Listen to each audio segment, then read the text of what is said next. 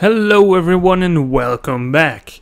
24 hours later we made a stunning 0.16 or 7 Ethereum. Well, what that means is I made €2 or $2.20. So that's pretty good for a GTX 970 for me. I thought it was gonna be less, but I covered the cost of my electricity by 50 cents. So I made profit.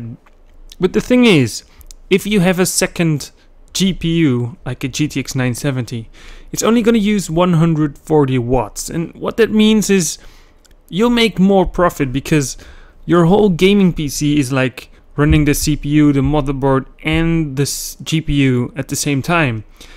That will be like 300 watts. If you add one more GPU to it, it only adds 140 watts to it.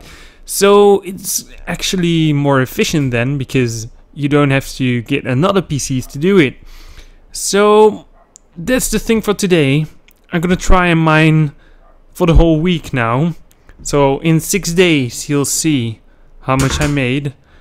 And we could make like an average of how many profits we do on a day, on a weekly basis.